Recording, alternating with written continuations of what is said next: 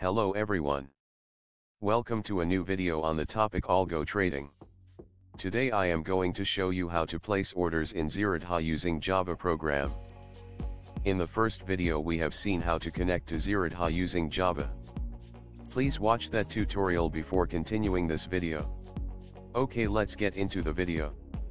First, open the frame. Then place components one by one. This is text field to enter the name of stock. Label for capital allocation. Here we set how much amount should be allocated for the order.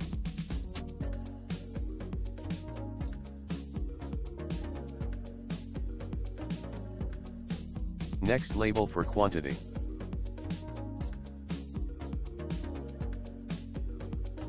Text field for quantity. Label for stop loss. Text field for stop loss. Next, radio buttons for market and limit orders. This helps to set the order type as market or limit.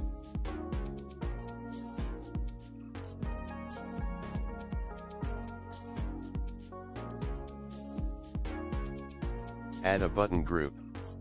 Button group 1. Assign the button group to both the radio buttons.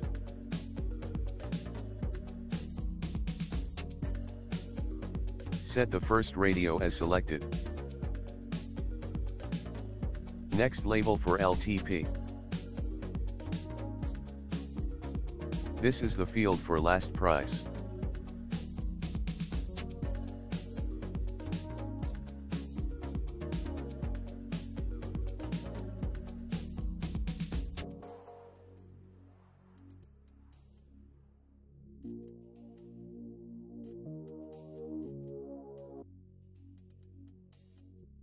Next, button for buy order.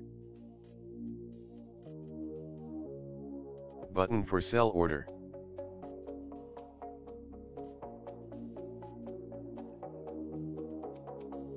Finally, label to display margin.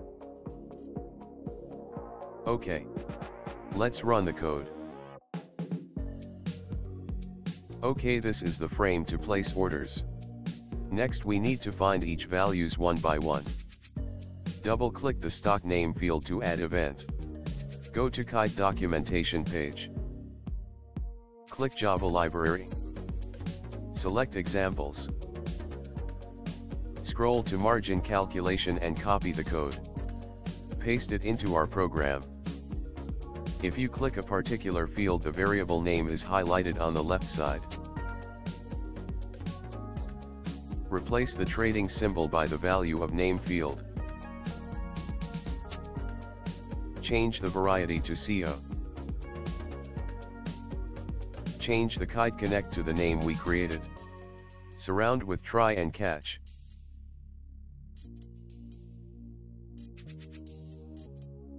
Remove the print function. And set the value to label. Call jlabel.setEx to do this. Okay, run the code. Open browser and generate request token. If you don't know about this, please watch the video given in I button. Okay, let's see what is the margin required for Reliance. We got the margin. Yes, it matches with website data.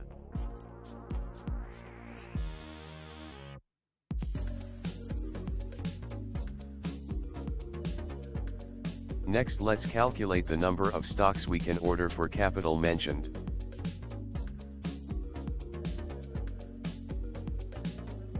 Let's edit the code. Declare a variable for capital. JText field 6 is the variable name. Assign the value to variable created. Convert it into double.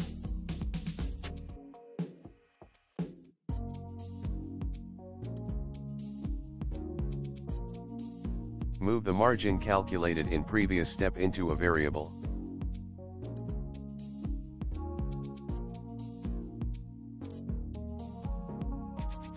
Finally, calculate the quantity by dividing capital by margin. Cast the value to int.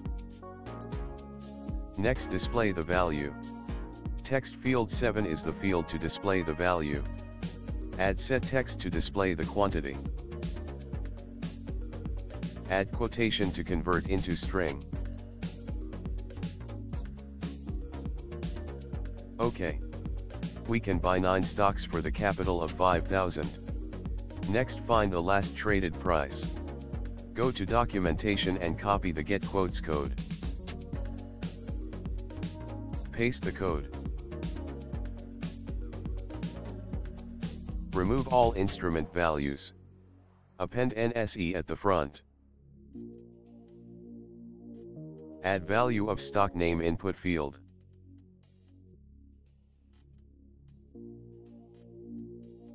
Import libraries. Change kite connect. Add try and catch.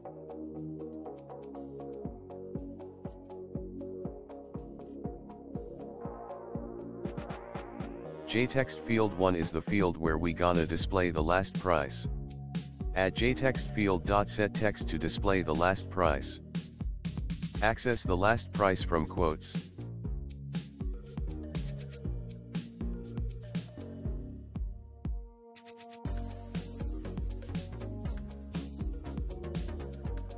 Replace map key by instrument name.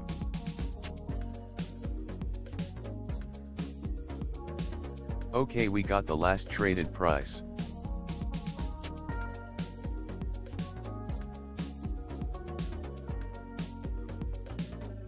Next, let's calculate the stop loss.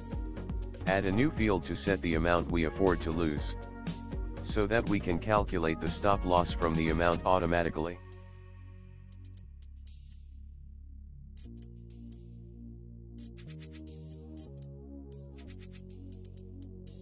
Remove the buy and sell buttons. Add 2 radio buttons to select buy or sell.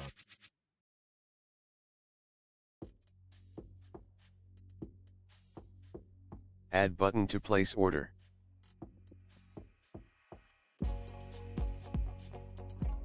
Add button group and assign it into radio button.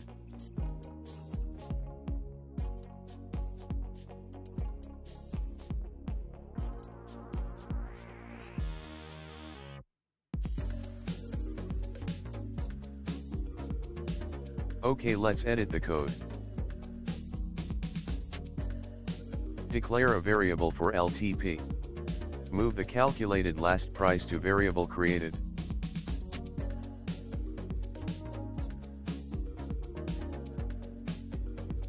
Next, create a variable loss. Assign the value of loss amount.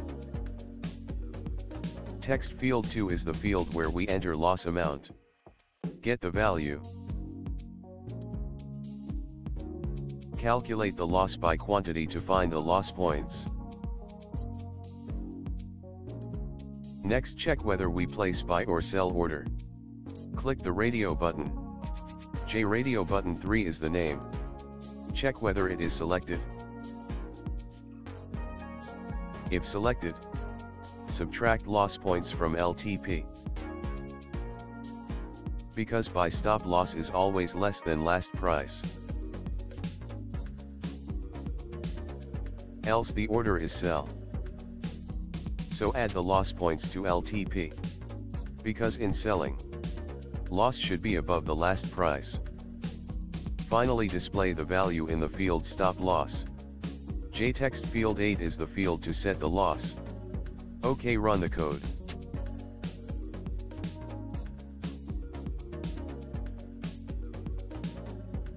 OK, we got the stop loss.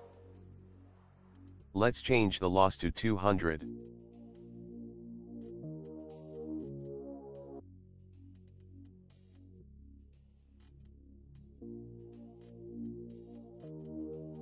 Let's check the ZERODHA order window.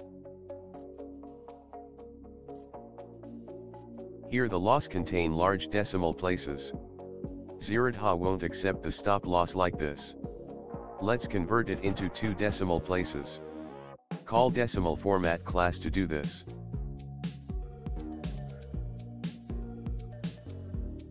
Change format to 0.00.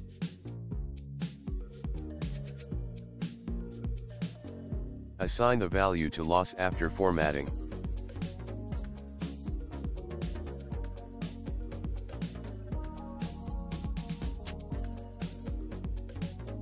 Convert into double.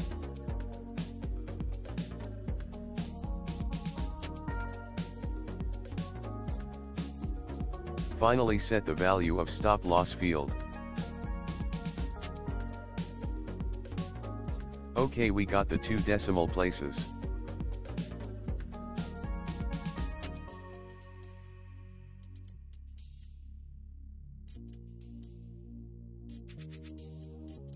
Let's check for other loss amount.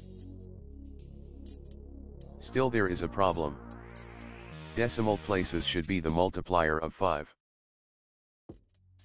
Okay, let's edit the code. Example in screen shows how this works.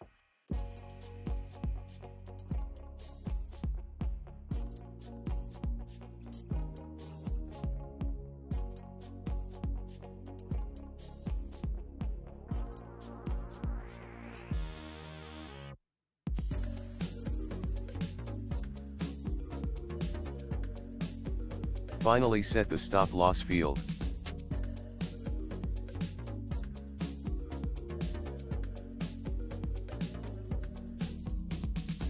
Okay, we got the stop loss.